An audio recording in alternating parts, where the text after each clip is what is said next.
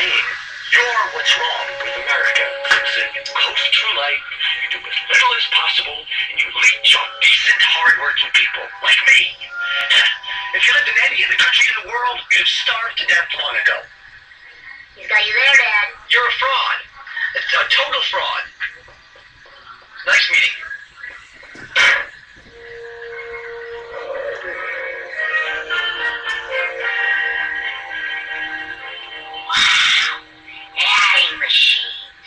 Industrial waste.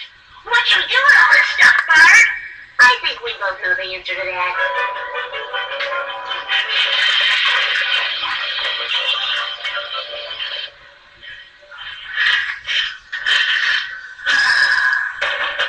Get to work.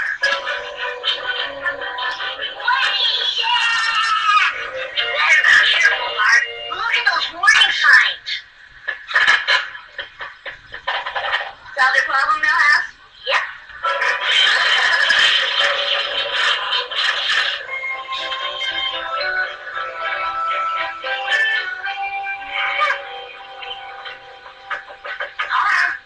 Homer, why aren't you at work? The car won't start. Oh, I don't feel very good today. I am at work. You're afraid to go to work because Frank Grimes will be there, aren't you? It's crazy talk. You're crazy, Marge. Get off the road. You'll have to face him sometime, and when you do, I'm sure he'll be just as anxious to make up as you are. No, he won't. He hates me. He doesn't hate you. He just feels insecure because you're getting through life so easily, and it's been so difficult for him. Yeah, that's his problem. He's a nut. It's not about me being lazy. It's about him being a crazy nut. Well, maybe. But I bet he would be less crazy if you were just a little more professional in your work. Just a little more. Then he won't have any reason to resent you. I'll do it. The professionalism.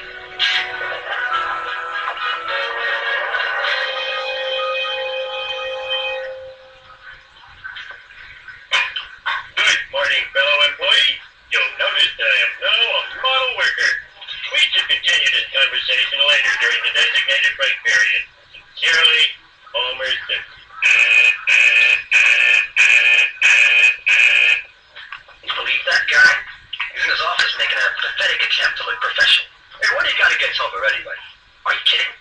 Does his whole plant have some disease where it can't see that he's an idiot? Look here. Accidents have doubled every year since he became safety inspector. And meltdowns have tripled. Has he been fired? No. Has he been disciplined? No. Everybody makes mistakes. That's why they put erasers on pencils. Homer's okay. Give a break. No. Homer's not okay. And I want everyone in this planet to realize it. I would die a happy man if I could prove to you that Homer Simpson has the intelligence of a 6-year-old. So, how you doing?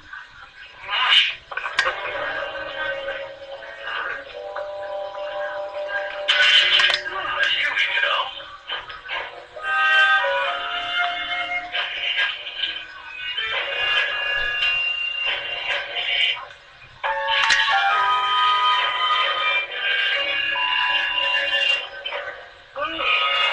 Design your own power plant, eh? This is my chance to show everyone how professional I am. Lenny, tell Mr. Burns I'm going home to work on the content.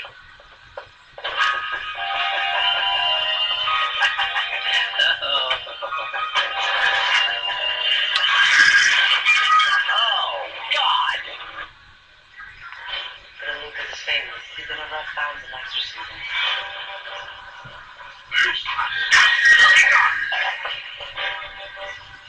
Early signs of possession are subtle. What's happening to me? It's real. If you don't feel it, it means you have one. No. We don't want to be disturbed. Riot starts January 28th. Any car can ruin a day. Whether it's a wet cough caused by hiccups, paradise, no winner, no venom, or an irritating dry cough. That's Riot. Maximum strength Mucin XTM brings out mucus and quiet coughs, both wet and dry. And only Mucin XTM gets rid of mucus and quiet It's coffee. Oh my gosh, breaking news. I just got a report from TMZ that King Louis XVI just died. Wow. Sponsored by Chevron. Dude, King Louis XVI is no longer my top 5. What happened? I just heard from TMZ that he just died. I don't believe you. Let's look on the computer. Facebook.com. I thought it's a TMZ. Sponsored by TMZ and Facebook. See, right there. King Louis XVI just died about 5 minutes ago. Why are we getting the report so late? How do you know that's not his face just photoshopped on Arnold Schwarzenegger? Because Barack Obama just said so. How do you know that's not just a hacker? Because he's the president of the United States. Are you sure? Yes. Yep, says right there. Well, I'll go to our news reporter, Irvin, so he can eyewitness the news. Eyewitness. Okay, I'm with Daryl, or the eyewitness here, who witnessed King Louis the 16th's beheading. So what happened? This is how it went, right? Okay. First, I saw King Louis the 16th being kidnapped or taken prisoner by the police of France, right? So you gotta hide your kids, gotta hide your wife, because they got a killer and a taker in France. Back to you, Kyle. Alright, well now I believe you. We just analyzed that King Louis the 16th just died. So let's have a moment of silence for his passing. Okay, that's enough. Well, we got some news from King Louis the 16th. As you know, he was a king. King Louis the 16th was prisoned from 1755 to 1837. What? Hello? Oh, sorry. Hello? Oh, okay. We have another eyewitness news to be brought to you by, so let's go back to the news reporter, Irvin. Okay, we have another witness here who says he saw King Louis XVI's death. So what happened? Yeah, I saw him. He deserves to get pierced in the throat. He deserves to drown in his crimson blood all over his body of that guillotine. Just to get, you know what? I would love to take a bath in his blood and let him laugh to Julius Caesar about that. And so that's your news reporters. So what is the guillotine? Guillotine. It's a long metal iron, really hard, slice, angle, razor with blood on it from other victims in the past. But now, there's like a lot more because there's all these killers around here. Now, back to them. We got some more news that when King Louis was beheaded, it turns out the blade didn't go through his neck the first time. That must have hurt. Actually, well, yeah, it did hurt. May I add that the eyewitness was totally retarded. That is true. Alright, so, it turns out it didn't sever his head completely off. It cut right in the middle of his spinal cord. So, they had to reel it up and do it again. That must have been painful. May I add that the national razor is one of the things that you put your head in that lock your arms and they slice your head off. So many think that if they miss the first time, they won't do it. Wrong! They actually do it again. So like having a heavyweight wrestler put you in a headlock and then having a ninja slice off your head. Now, back to Irvin. So, we have a little kid here who says he saw King Louis the 16th die. So what happened, kid? I saw him. It was crazy. They were pointing all these weapons at him, like what I'm doing to you right now. But you're a nice person, so I won't hurt you. Now, this weapon is not real. It's fake. It's why I wouldn't kill you right now. Hold on a minute. Little click. Okay, now, I saw him. It was really sad. My kids were very scared, very sad, right? But then, yeah, all these cheerleaders and all these ghetto fabulous people tried to make him go crazy. They don't have no modern technology and back in the 1800s and 1600s. But you know, it's all good.